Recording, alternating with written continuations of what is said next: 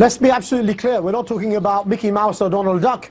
You're talking about people who deliberately had a competition to insult the Messenger Muhammad sallallahu alaihi wasallam. To make cartoons. If you saw the cartoons so that you were support drawn, the death. If you saw the cartoons, just bear with me, Sean. If you saw the cartoons that Charlie Hebdo drew, you would understand the anger. And now this woman wants to draw cartoons or have people draw cartoons to insult the Prophet, knowing full well that this carries the death penalty in Islam. So definitely she's asking people to attack. You support the death penalty for Pam Geller. Security on the day.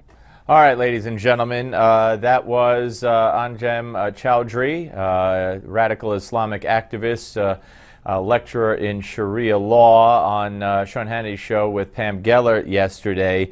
Of course, all week the debate has been, you know, and again, people who you might not expect, like Bill O'Reilly and Greta Van Susteren and others, and earlier we had Bill Donahue, and they all say that this event should not have been held. The former head of the NSA and the CIA, General Michael Hayden, who I respect greatly, said it was unnecessarily provocative, but on the other hand, he said when they put the crucifix in a jar of urine, he said, I didn't grab a gun. And no Christians grabbed a gun. They didn't grab a gun when Saturday Night Live ran a fake movie trailer, fictional movie trailer of Jesus coming back with a machine gun mowing innocent people down in cold blood. In fact, it's only Islam where people respond like this, notwithstanding what some radical leftists who claim to be terror experts say, oh, you have this in every religion. I don't recall it, I haven't seen it, and I don't know about it, and they never give examples of it. So that puts pretty much the kibosh on that theory. But this was particularly disturbing yesterday, I thought, on Sean's program, when Sean kept asking Mr. Choudary if Pam Geller deserves to die. And so maybe we could readdress that here as we welcome in Anjem Choudary. Welcome back to the show, sir. Yes, thank you for having me on. Okay, so let me cut to the chase before we get to any other debate. And so, does Pam Geller deserve to die for what occurred on Sunday? You know, it's very important for us to verify the information. The information which I received is via the newspapers and the media, which are not very reliable. If it is true that Pam Geller and Geert Wilders and their own organization organized a cartoon competition to depict the Prophet in a way to insult him, then obviously they will be guilty of something which does carry in Islam capital punishment. And what I've said is that that needs to be assessed by a qualified mufti or a judge in a Sharia court, and if found guilty, obviously there is punishment. As indeed in America you have the death penalty for certain crimes.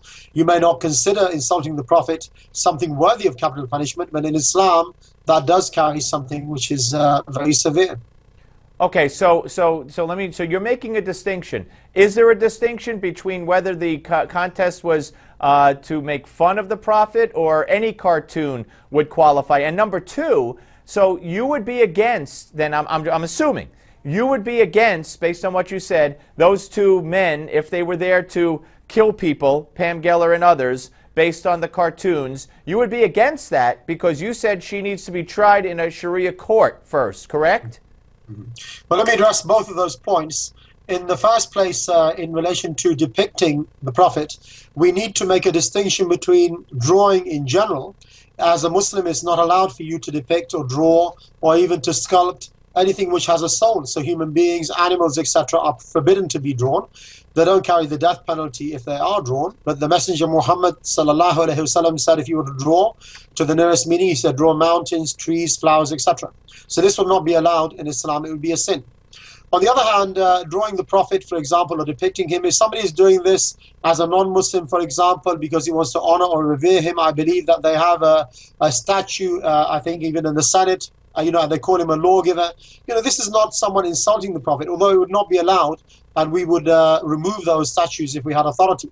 But there's a world of difference between that and someone who goes out of his way to insult the Prophet. And here we're talking about his honor, we're talking about his dignity, maybe his wives, his own character. that is something completely different. And, we make a distinction between someone who says he doesn't believe in the Prophet. I mean, you can say that because, there's no compulsion in religion. You may even believe that, he's a false prophet.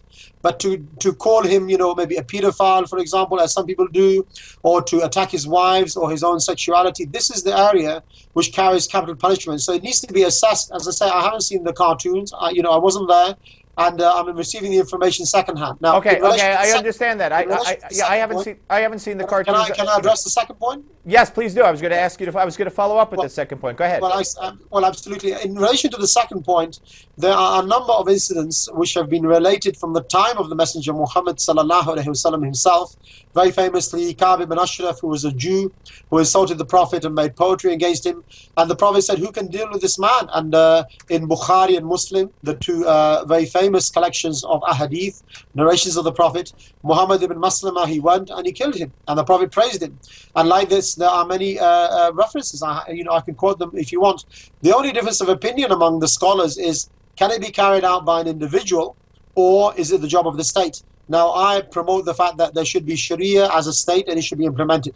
Because, if you leave it to individuals, although I accept that this is a juristic opinion, it kind of leaves the door open for someone just to kill someone and say, well, actually, he was insulting the Prophet. So we need to have some measures. We say at least there should be... Okay, so for time constraints, I think I've been very fair in letting you speak, and I appreciate you speaking and not bringing up an ancillary issue, as has been the case in the past from time to time. But so you believe that that those gunmen who came to kill, let's assume and work under the premise, for argument's sake, that they came to kill, that they were wrong, and it should be left up to a Sharia court for the fate of, let's say, those who you believe might deserve to die. Am I accurately expressing what you're saying or not? Well, what I'm saying to you is that there is a legitimate difference of opinion on... Well, what's your opinion? But Anjem, what's your opinion? Your opinion.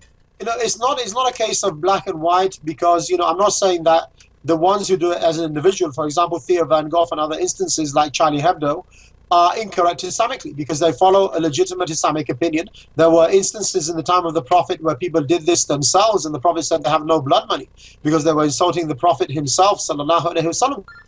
Okay, let me ask you this: do you believe that that Christians should kill people who put a crucifix in a jar of urine, or who put elephant dung on the Virgin Mary, or portray Jesus Christ as coming back as a murderous person? Okay, we lost Anjem Choudary. We still have a couple of minutes left. Hopefully we could get him back, because that's the question I want answered. I mean, some might say I'm being too polite to him, but I've had my go-rounds with him in the past.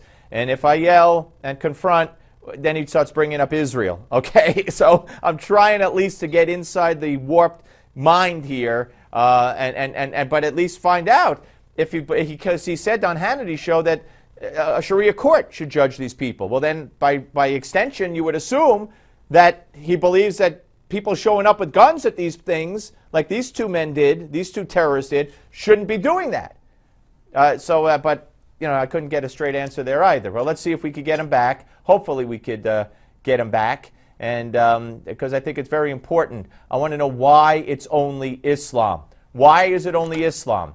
And if he praises Islam for killing people for adversely portraying the Prophet Muhammad, then would he accept if Christians would do the same to, let's say, a Muslim who portrays Christ in a negative light, or a Jew who would do the same to a Muslim who portrays God in a negative light, or mocks Judaism?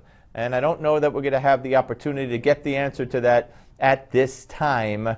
Whether we get him or not, we have less than a minute left. But of course, Pam Geller and no one deserves to die. And of course, Anjem Choudary also wants to see Sharia. All right, Mr.